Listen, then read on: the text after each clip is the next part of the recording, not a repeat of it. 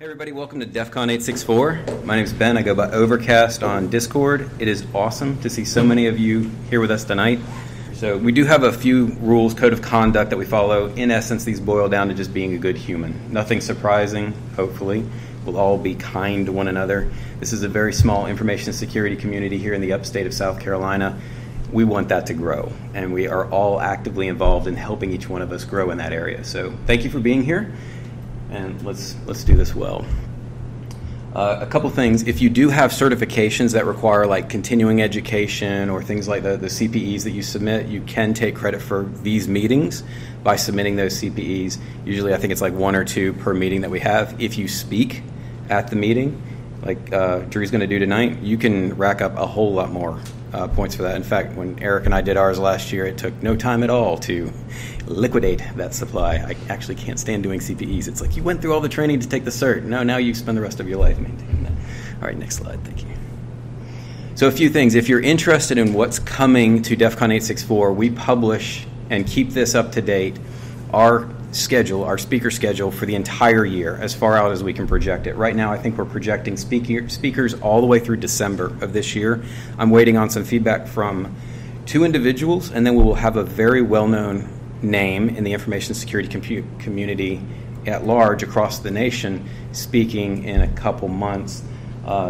Next month in March, we're actually going to have a special guest speaker named Chris Furtick, who's going to be speaking on growing your career with AI. So that should be really interesting. It's going to be held down at Anderson University in the library there. Thank you, Kurt, for helping set that up. We're looking forward to that. Directions, address will all be posted online. If you're not able to make that journey or that drive, fear not. We do stream like we're doing right now on Discord, so if you're going to be remote, that's cool. Otherwise, I'll see you down there in Anderson. DEF CON 31 has already been scheduled. It's on the books right now for August 10th through the 13th. So for those of you who do have a training budget, make your plans to go. They've released this slide to indicate what the topic's going to be about. So it's the future will prevail. There are a few other conferences in the local area that we track. There are a few that have posted dates already. I already mentioned DEF CON 31 that's coming up. B-Sides Augusta has actually released that October 7th will be their B-Sides event. This is a don't miss event. It's like $30. We get road trips together for those of us that are in the group and ride down there. We always grab dinner or something afterwards sometimes. Sometimes before, sometimes during. It's an awesome time to network. So we'll keep these up to date each month. You'll see new dates pop up as those are scheduled and appear. And then tonight we have a presentation by the one and only, the ever-reclining Andrew. So I'm going to turn it over to you. Thank you, sir. A description of my career. All right, guys. As Ben said, I'm Andrew.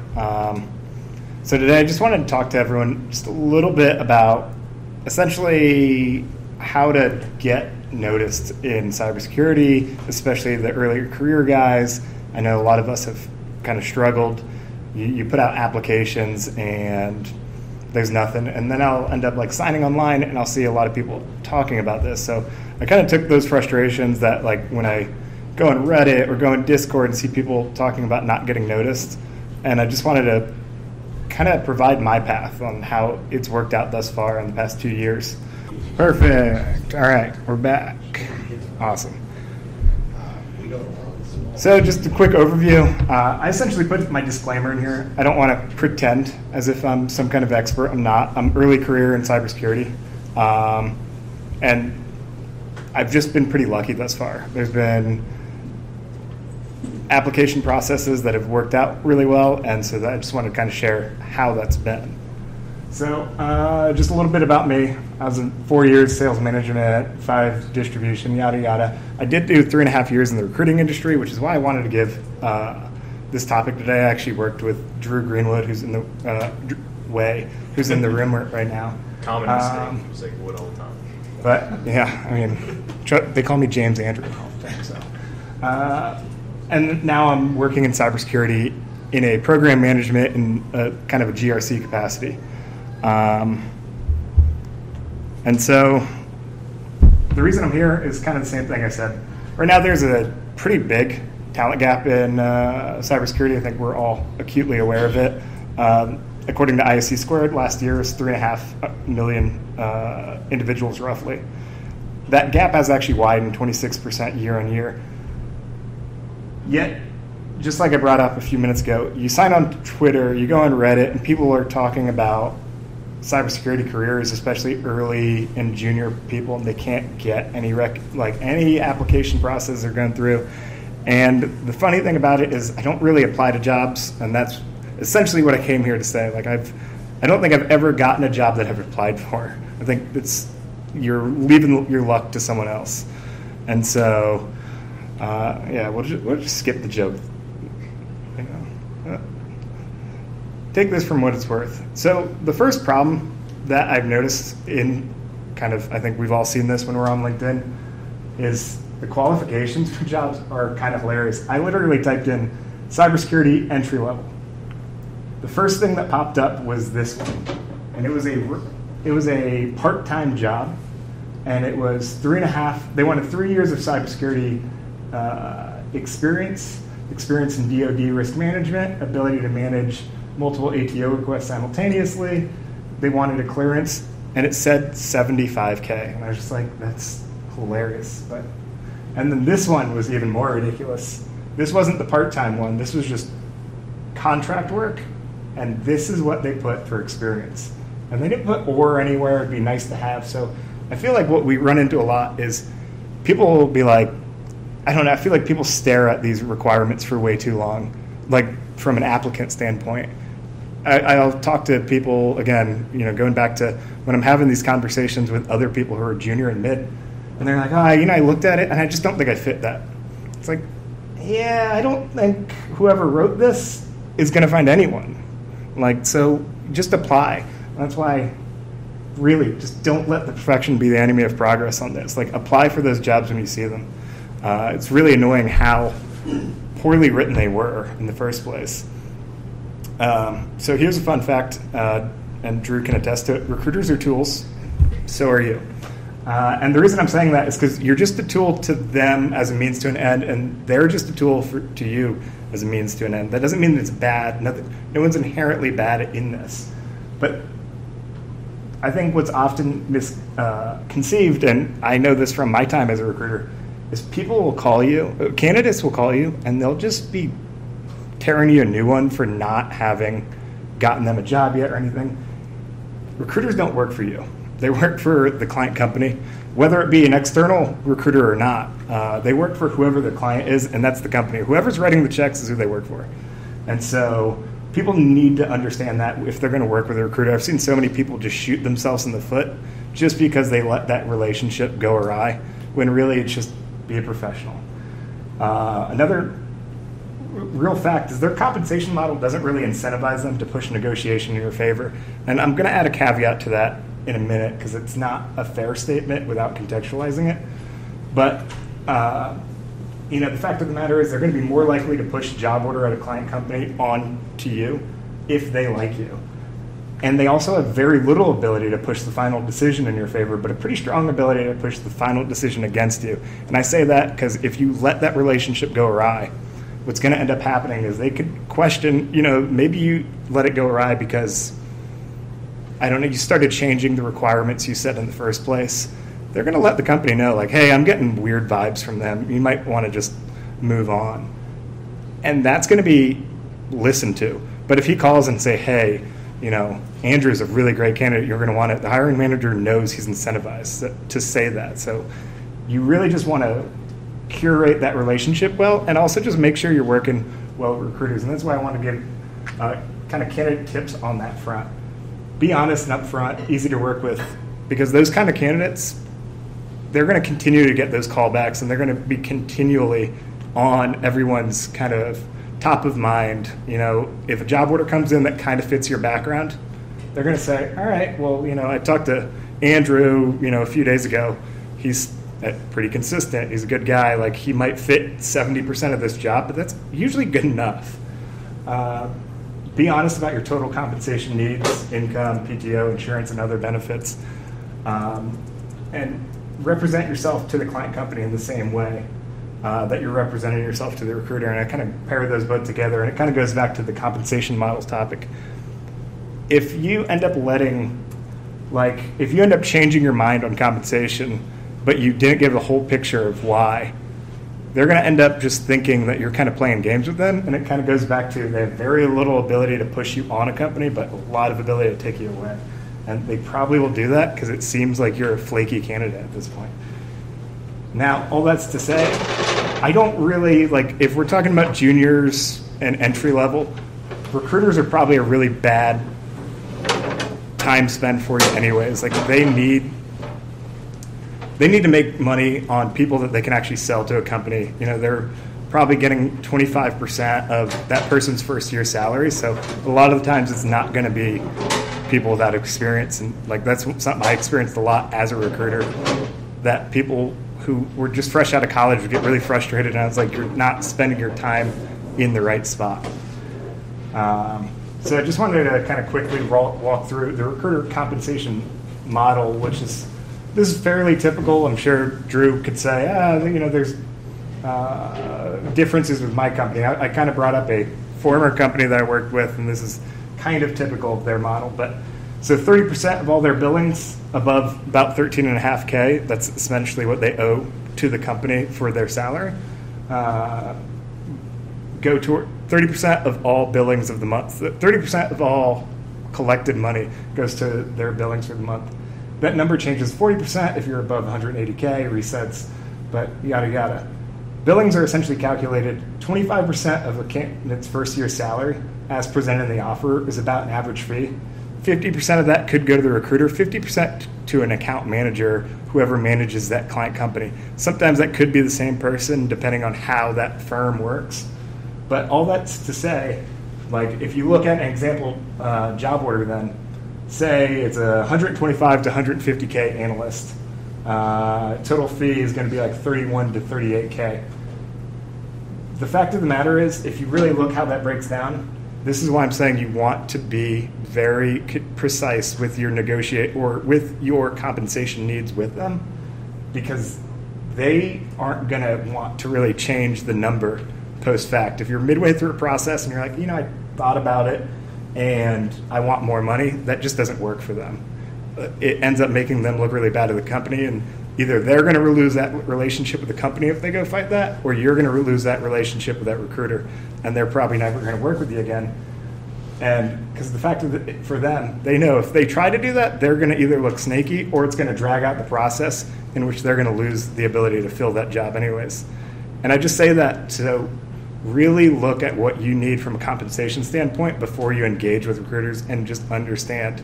Because if you talk to them about PTO and total compensation in terms of benefits and any kind of insurance and any kind of other fringe benefits, then you have a leg to stand on when you're saying, hey, I looked at their benefits package, I need more money.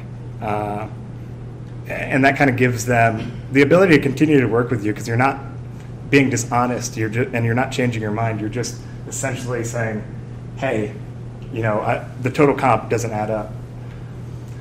So I say all that because I just want everyone to not really rely on recruiters as well, and not rely on applications as well. Because the reality is, you're going to make all of your best job moves in your career on the basis of knowing people. You're either the people you've worked with or people that you connect with, and that's essentially how I've been able to do this thus far. And so I just wanted to, I kind of joked with the MIGHTHIRE attack framework, so kind of stolen from MIGHTHIRE here. But all of it is essentially, if you should just research the heck out of companies or people that you're talking to, and make sure that you're creating genuine connections. So even resource development, I was reach out genuinely. You don't have to be weird or snaky or anything about it. The way I'll show you how I end up doing it in a second, but just create relationships. So this entire chart right here is kind of just a joke. It's just to say, look at the company, create these relationships, reach out. This is kind of the key one, defense evasion, which is a joke. Just stay out of HR's way, and that's an application. If you're just saying, I applied to 100 companies, you're probably going to be frustrated at the end of it, and there's a good chance that you didn't really look at your resume to say, okay, does this fit this job, or am I changing it just a little bit to fit how they're phrasing these things? Like, I still want everyone to be honest with the applications they're putting out, but really curating it. So if you're sending 100 applications, I'd say please don't. I'd rather you go meet 5 people on LinkedIn and say, hey, I'm early career. Like, please help me out. And so that's kind of what this next slide is. I got 2 interviews based on just these 2 reach outs. And I can read it later or just share this, but essentially it's just saying, hey, like, this is who I am. I'm in a career pivot. I see what your careers look like. I can't offer you anything, but I would love a chance to lean on you. And both of those hiring managers said, I have an opening. And so, and I didn't get either of those jobs, but both of them still keep in contact with me. And that's why I would like highly recommend, if you're going to spend your time anywhere, especially if you're entry level, spend it on meeting people. Coming to something like this is a great starting point. There is a lot of experience in this room and a lot of people who can help you out. Even the other day, I was talking to another individual here, and after hearing his needs, I was like, you know what? I actually know someone. And I was able to send another DC864 member to essentially head of InfoSec at a major corporation that responded to me and was like, oh yeah, help other people out. Like, that's going to help you out. Like, the person that I was helping out, I could have never got the role that they were after, but now I can tell just based on my conversation with the hiring manager, he's now in their process. So, pretty standard chart. I just wanted to present it and say, this is what, especially like early career people need to be considering this when they're spending their time getting frustrated at interview processes. Spend your time on high impact and low effort activities, or at the very least, high impact, high effort. And so I kind of break that down to like high impact, low effort is going to be pursuing a lead through mutual connections, interviews, networking, updating your resume before sharing it to accurately reflect the language and skills desired of the job industry that you're going after. You know, low impact, low effort is going to be seeing a job advertisement of interest and making a concerted effort to connect with people at that organization. That might not work out. A lot of the times if you're reaching out to people with a specific job in mind, now it seems like an ask. You seem salesy. But usually, like, I'll just see an organization I want to work for, and I'm like, or someone that I know could like potentially help me out and be like, hey, this is who I am. I know you could help me out. I'm in my early career. I don't think I can do anything for you, but like I would love to steal a few minutes of your time. And usually people, especially in this industry, are really cool. I mean, this entire presentation works for anyone in any industry, but I think cybersecurity or technology is really unique in the sense that people genuinely want to help. If you're in accounting and you're like, hey, I want a mentor, the senior accountant, Vic, you're weird, bro. It's like, we all know how to do this job. Like, you know, just spend your time. But InfoSec is pretty interesting in the sense that, you know, everyone I run into, like, this group is a great example. Everyone's trying to help each other. And so, like, spend your time trying to create those connections, and the jobs will take care of themselves. And the time to create those connections is not when you're ready to leave your job. If you're ready to leave your job and you're just done, you're probably going to still spend some time. Like, all of it takes time, but one of it is less annoying. Like, would you rather apply, or would you rather create those connections online anyways? So actually, that's it. That was pretty short. So, any questions? But one thing I actually did want to bring up, and I totally forgot during it, is now that Drew's here, I want to say, like, give an example of a bad candidate interaction, that just someone who shot themselves in the foot. Because those are like, I always found those so interesting, because it's like you could have had that job, but you just blew it. So I'm glad you told me to think of one before, but it probably wouldn't have taken that long because it's actually very recent. We had a guy, he was a knowledge manager for a company. It was a JIRA administrator opening for one of our clients, and he had apparently worked in JIRA day in and day out, although his primary position was knowledge manager. I was like, okay, that can kind of work because we don't need too much experience, but having that could work, and he's a very sharp guy, so I was like, I think he could fit into this company, and confirm, hey, so you want to work in JIRA, this is what you want to do with your career, like get into JIRA. Oh yeah, I didn't even know there's positions for it, and now that I've been working in it, this can be perfect for me. So we lined up the interview. I told the client, I was like, this guy, like, he does use Jira. I think he could really fit into this role. He's also very sharp, so I think you guys could utilize him elsewhere. Of course, he gets into the interview, and he tells them he wants nothing to do with Jira, and he just wanted to interview with them to see what other opportunities there were within. And the client tells us that. We have a great relationship with them. And I was like, I am so sorry. I was like, you can ask myself, you can ask our recruiter that was working with him. He said this to the T, and he was like, I believe you. He was like, we'll just forget about that one. But needless to say, we're probably not going to work with that guy anymore. And we told him why and what he had told us and how it conflicted with what he told the client. And he, of course, was frustrated with us because, you know, it didn't work out for him. But I think in the end, he knew he was in the wrong. So to what Andrew was saying, be very transparent on what your interests are, what your goals are for looking, what your goals are for a new position. Be transparent with the recruiter and be as transparent with the client as well during the interview, so there's no conflicts in message. So. Perfect. Any questions? Anyone? It's a very technical topic today. One question. If you get in an interview and you feel like the recruiter didn't quite understand your background, is there a way in the interview to rectify that? I feel like if it's something honest like that, yeah, the recruiter might get frustrated, but you're probably dealing with someone junior. I think I've been in that position before where I was convinced that someone is a fit and sent them on to a client company and gave them some kind of context. Then the client called me back and what the heck are you thinking? You just deal with that. That's on them still, as long as it is on them. As long as it doesn't represent any kind of contradiction to what you guys have previously spoken about, I say why not? Again, everything was just aimed at be as honest. If you're going to work with recruiters, be as honest and upfront as possible. Otherwise, you're going to sour that relationship either with them or for them with that company, and you're just going to lose that ability. And that's the whole thing.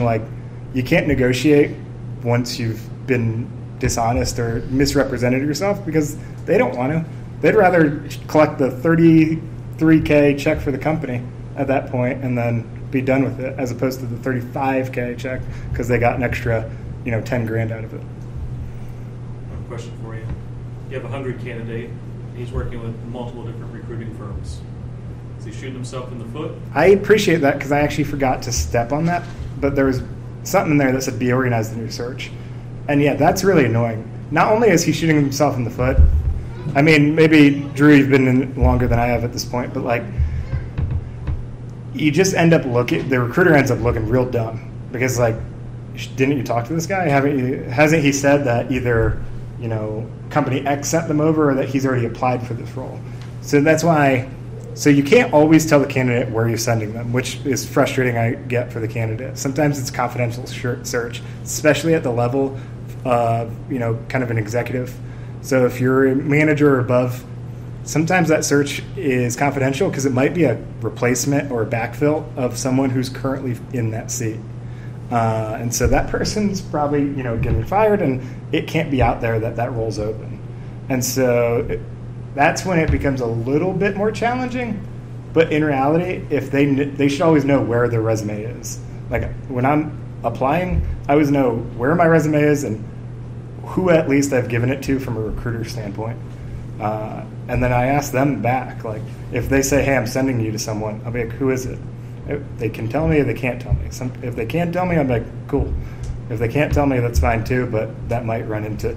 If they can't tell you, you probably haven't seen that job opening anyways.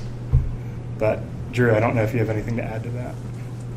I would just agree with what you said 100%. And I think it can be helpful to leverage all the recruiters that you can, right? Leverage the ones that you want to have the relationships with that you see value in. And if it's multiple, that's great. But like Andrew said, be organized in that and just don't shoot yourself in the foot. Don't lie to somebody and say, oh, no, I haven't been submitted there when you have. Or, no, I didn't apply there internally when you have. Know exactly where your resume is going so you don't look dumb, like you said, and the recruiter doesn't look dumb. Because all we're going to do, or, in that previous life, all I would do is I might even share that communication with the company and be like, look, they told me they have it.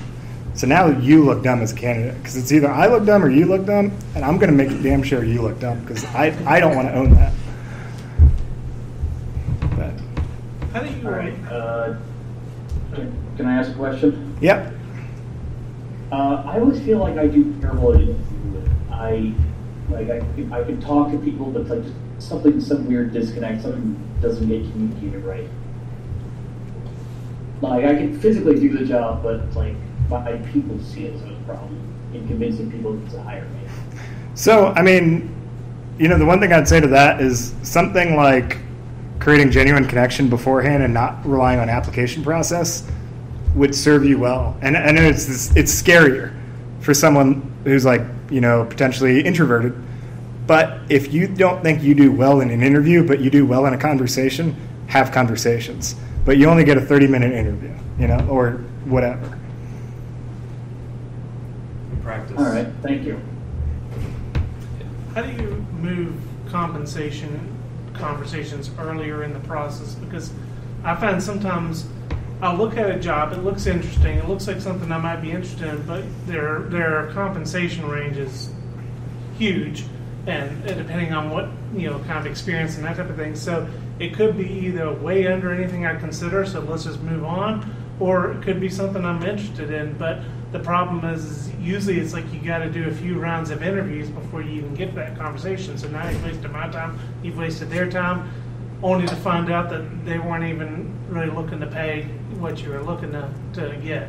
Yeah. Is there a way to get at the numbers without, because it seems like they're trying to keep that so secretive. I would say even end of first interaction is fine. And I say end because it's like be a good candidate in the sense that and so this is whether you're talking, obviously if you're talking to an external recruiter, you guys are talking numbers. But if you're talking to either an internal recruiter or hiring manager, and you're at the end of the interview and they're like, anything else, I think that's the time. Have a few genuine questions about the company. Show your interest. Show that you have those skills. But then actually, I would get into it. And I'd just call a spade a spade. I would say, hey, I am looking here. I'm genuinely interested. It sounds like, we might have that going. But I just want to make sure that the range that you guys are looking at is, what I'm looking for. So I see this big salary band or I see no salary band. Can we have that conversation? I'll usually just kind of ask for permission. Do you mind? Because I know it's supposedly taboo, but one thing I've noticed in companies that I've either had interviews with myself or organizations that I've sent candidates to, the companies that are more awkward in the beginning about that are usually companies I don't want to work for anyways. So I don't know if that. Yeah, that's appreciated. Chad? How do you balance getting answers to questions, whether it's about compensation or schedule or any of those things that will affect your work and personal life, without looking too needy?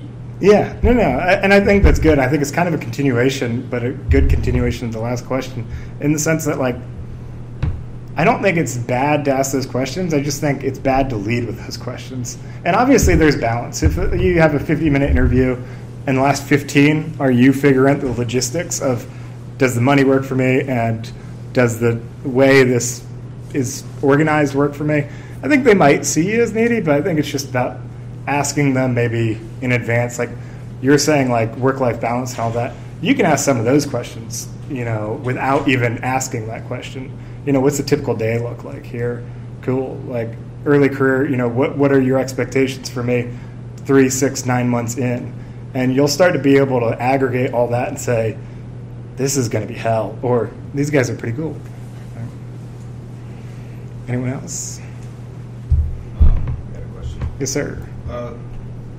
How does the salary that you accept early on in your career and affect you later down the line in terms of maybe future roles and your ability to negotiate in the future?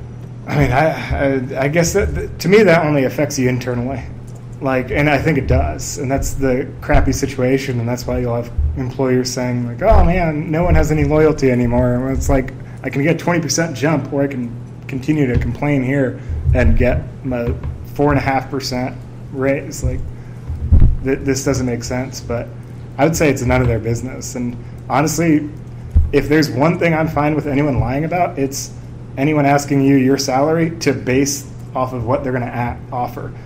Say whatever, I'm in this range, or my expectation due to the job I'm in is this range. So you didn't even say what you're at. You just said my expectation due to, my experience. I would just try to answer that with kind of a half truth. And I'm not advocating for lying, and I'm not saying but no matter what, your value and what you're being paid have nothing to do with one another except what you're willing to accept. That's when, but if your value as a candidate, you have 5-10 years of experience and you have a pretty progressive career and experience with these tool sets, and they're offering you $70K, well, then it's just you're not matching my value. My market value is X. And you can look at that up. I mean, Drew, I don't know if your organization has anything like the salary guide that Robert Half has, but I would definitely, I should have even shared it. Robert Half salary guides are pretty great, especially if you're a candidate locally, because they are a little inflated, I will say, locally. They're a little above market, even though it says it's not, and it has the whole minus 5% adjustment. Their salary guide is a good measure of, okay, I'm a junior X, and so for Robert Half it kind of sucks because you only have so many job roles. You have some accounting, HR. You do have tech though, so if you're in tech, it is there.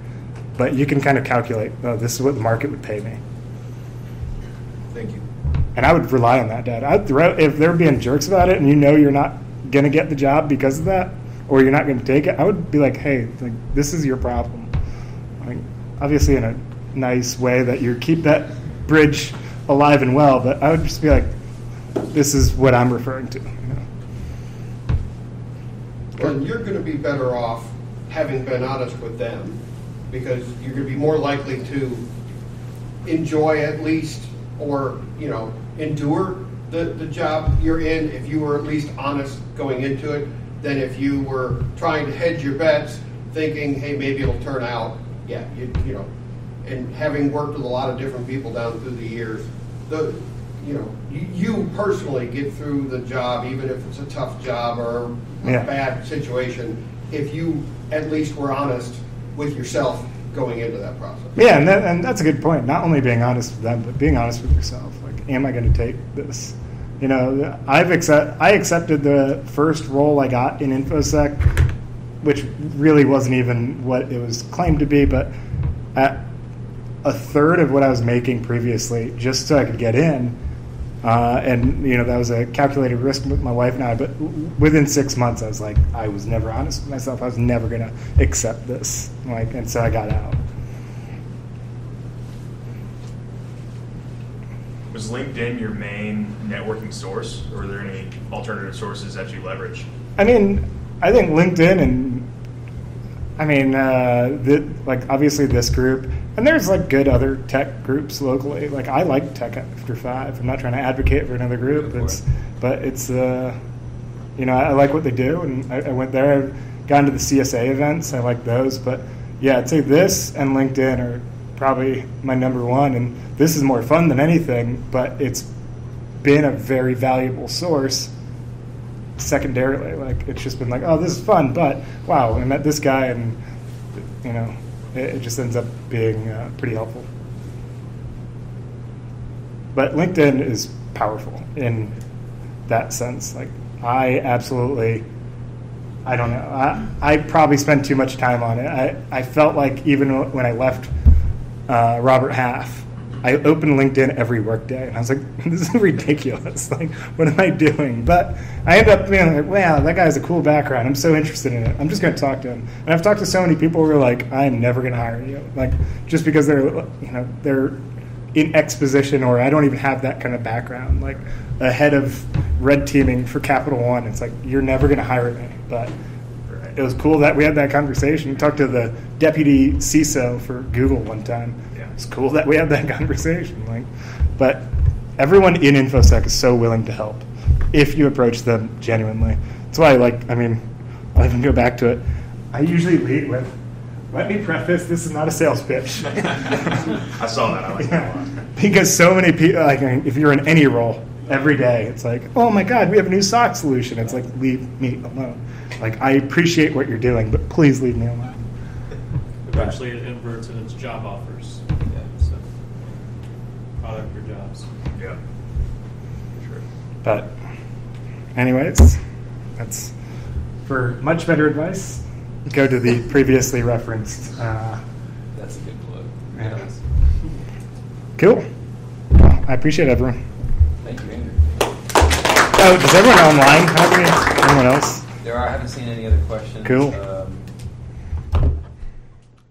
So with that, let's go ahead and start talking about projects. I can share an update on a project that I've been working on. It's something that I released over a year ago at B-Sides Greenville and then got working this year. So I have a bad habit of speaking at B-Sides Greenville with live code. That works when you run it on your system, but then when you ask other people to run it on their systems, mileage varies greatly. So I've just finished like 2 months worth of refactoring on a tool I wrote called Auto Report, and it's designed to help you do like either pen testing or CTFs, capture the flag events. And I used it during my offensive security wireless professional exam to help write the report, and then at the end you basically just type in Auto Report finalize, and it does all the final PDF creation, 7-zip creation, MD5 hashes, and just gets everything closed up for you, ready to submit. So that's good to go. I just wish I could get some of the dependencies down because Pandoc is massive. It's like a 1.6 gig requirement dependency. But if you use some of the other tools that are with it, you have to get that anyway. So I don't feel too far out of band. But anyway, I'll share more about that in a little while. I think we're going to need a demo at some point. We will. Depends if a speaker falls let through. you do that because you wrote it? Because I feel like they're so like nitpicky about the tools you bring in. They are. So I've spent a lot of time with the requirements and in their Discord, and as long as the tool isn't doing any of the actual offensive activities, you're good. So Okay. because my tool sits, it basically, when you run it, it creates a working directory for whatever you're doing. So if you're doing like a hack the box and you pick the host, it creates a targets file that you can then use in Nmap, but it doesn't run Nmap for you. It correlates, and now it creates a chart of all the vulnerabilities you've logged and injects that into your PDF report on final. That's pretty cool. Yeah, and it's ASCII chart, which I think I'm geeking out over a little bit better, but more so. But yeah, that huge consideration there. But if you're working on a project, come on up, share it with us, and go from there. There's no mud update this month. I didn't do any coding, so If I'd known that, we would have canceled the meeting. next month I'll have a mud update. But I kind of took a tech break for the past couple of weeks. So. Now, do you still have the internship job? We did Open? kind of close that out. I mean, if there's anyone that is interested, if folks are interested in working on the mud, I mean, you can talk to me directly. I know people. I'm one of those people, so I can certainly open up some doors. You claiming to know yourself? In the third person perspective, out of body experience. Yeah, okay. There's been some time in Vegas that's happened. Yep. Unofficially. We don't talk about that. Let's not go there. Might not be related to DEFCON, might not. But general audience, since you got me talking, a multi-user dungeon, it's basically like the predecessor to massive multiplayer online games, but it's all text-based. I think at one point, random statistic, which most of them are made up anyway, but at one point, MUD traffic made up 12% of all the internet traffic that was running over it. So there was a lot of people playing text-based adventure games online with each other somewhere around 1992 or 1993.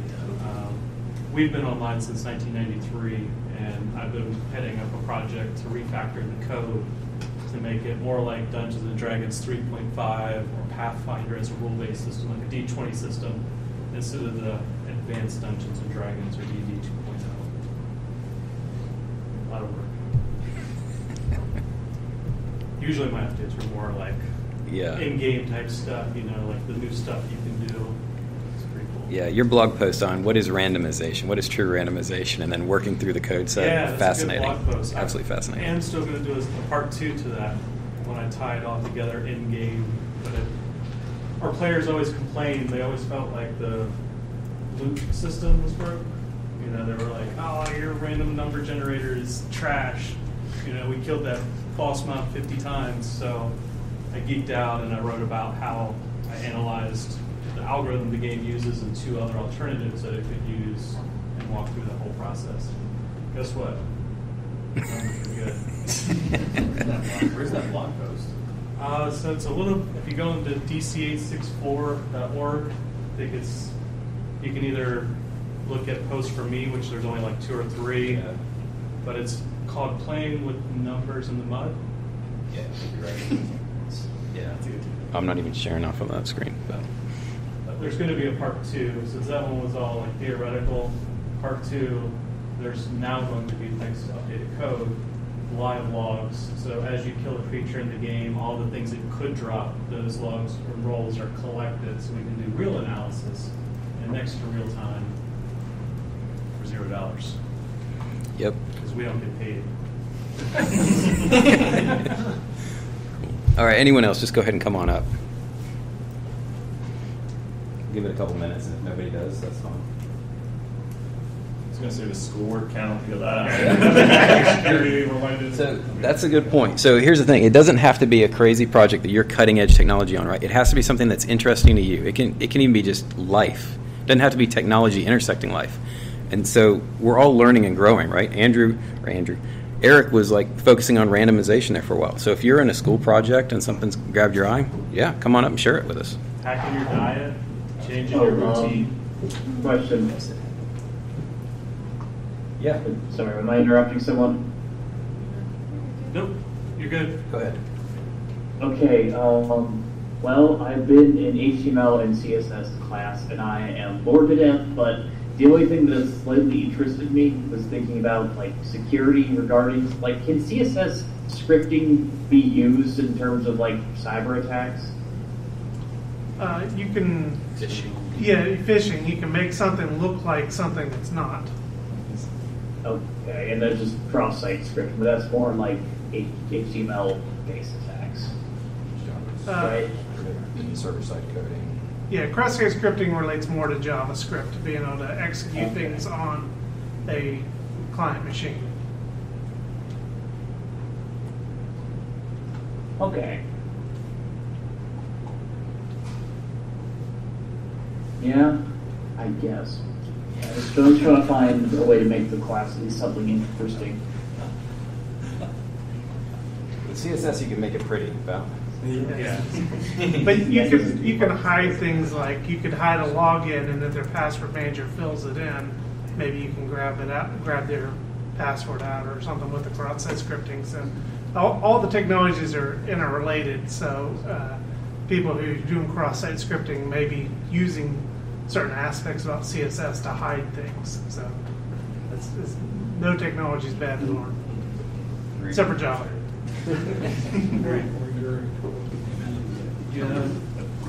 I'm just opening up the floor for you guys, all right? I knew you guys were going to say anything. Well, I mean, yeah, okay. Like, the only big thing I think I've done recently was last semester. We had a programming security class where we work through Java, or not Java, Python, sorry. Java's a different class for a different major, somehow business. It's still stupid. Yeah.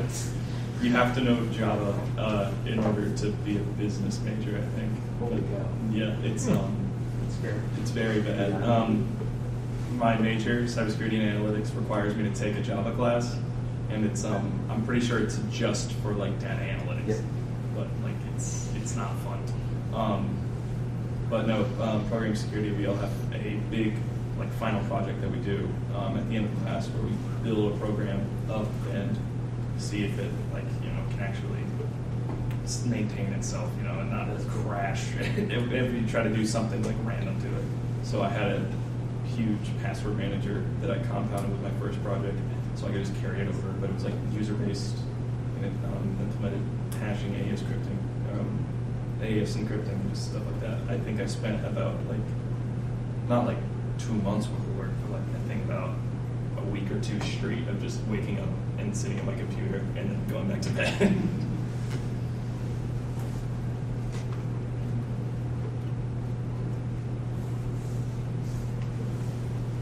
So I'll say on the HTML, CSS stuff, from the phishing attack point of view, they're getting much more sophisticated in it. The last attack we had just a couple days ago that compromised some users. What was interesting when you go out there and look at the HTML code, so many of the calls in the HTML code were hexadecimal calls. You look down through the HTML and it's like mostly hexadecimal calls, bracketed, bracketed, bracketed, and it's building through hexadecimal, the page look to the user. And so it's amazing how complex they're starting to get in these attack formats with the files they're sending. I think it was one that I saw, it's like last year or the year before, but it was Morse code was used in it, and they were just converting it. But it's just all, you look at the technologies you use, it's all programmatic. So you write detections that will scrape, look for patterns, and look to understand. Text would be kind of easy and expected because it matches a schema. So does Morse code, but you got to think, well, did a security practitioner, did the blue teamer who's writing the detection code think about Morse code? And if they didn't, well, then it's probably going to get by, but eventually it's going to catch back up, and then they're going to release like a signature update or a product update, and now Morse code will get busted. So then they're going to pivot over to lull speak or anything else. So Yeah.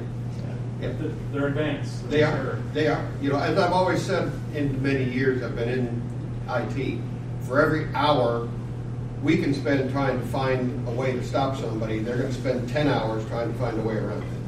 And so you're always behind the curve and always just, you know, having to try to change and update what you're doing and how you're doing it to try to keep up with it. And that being in cybersecurity is what makes the job quasi-fun. You get annoyed some days when things go bad, but it makes it, you don't get bored because it's not like, oh, well, I've seen this for the last 17 months, you know, okay, whatever.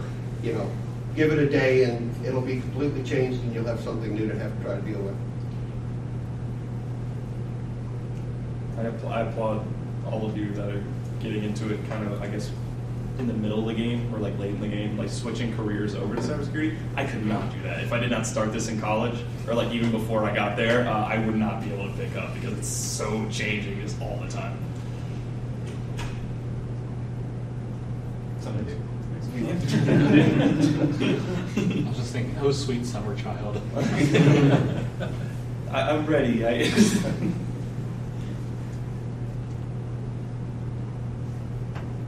Any more hobbies, projects? Okay. I have something. Yeah. So, I've seen a lot of the, back to the, just because I've seen it recently, on the phishing with the HTML file that has embedded JavaScript. It looks, there's some of them that look really scary and obfuscated and ugly at first, but I've done some playing around with them, and there are some really cool JavaScript deobfuscators on GitHub that work pretty well.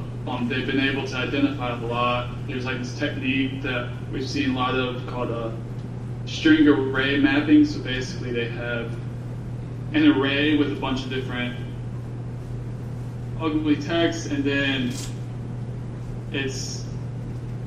it kind of plugs it in different places. I'm still trying to figure it out, but we were able to take an email that had a pretty obfuscated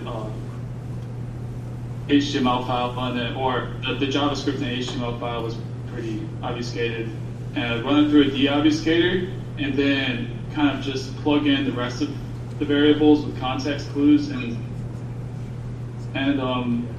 it was pretty cool. It worked pretty well. We were able to get the whole thing deobfuscated in like maybe 45 minutes or so. Just it's good to know that it's cool that there's tools out there for that.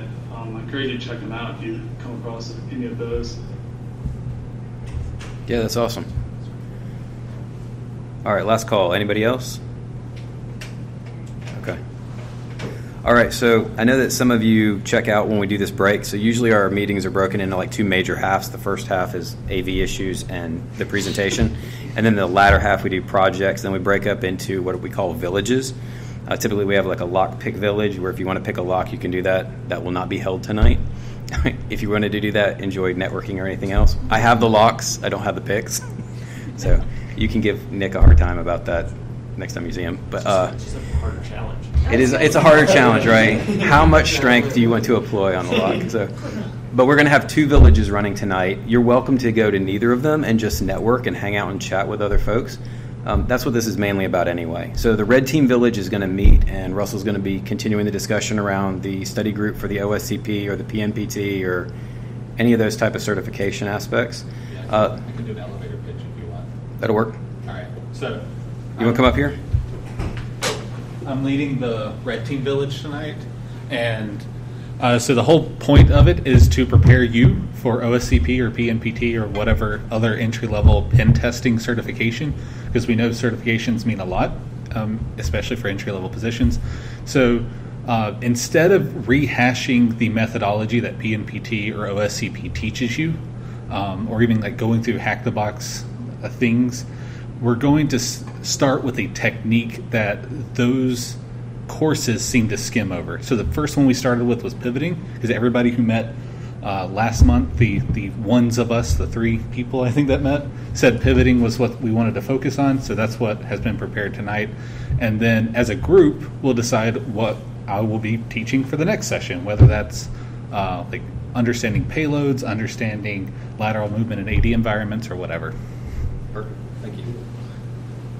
So that's the red team village, and then Eric's going to be JTech's going to be leading the blue team village, and you're going to be doing backdoors and breaches tonight. So if you want to do an incident response test tonight, that's the route to go. Let me tell you what's going to come next month. I mentioned that we're going to be meeting down at Anderson University. Chris Furtick is going to be speaking to us as the presenter on hacking your career using AI, how to win friends, influence people, and convey risk using ChatGPT. Very timely. In this talk, he'll explore how leveraging artificial intelligence can assist cybersecurity professionals land a new job, write reports that are meaningful, and ultimately explain risk to business leaders, probably including using AI. So, thank you all for coming, and we look forward to seeing you on Discord, and those of you down at Anderson, we'll see you next month in person.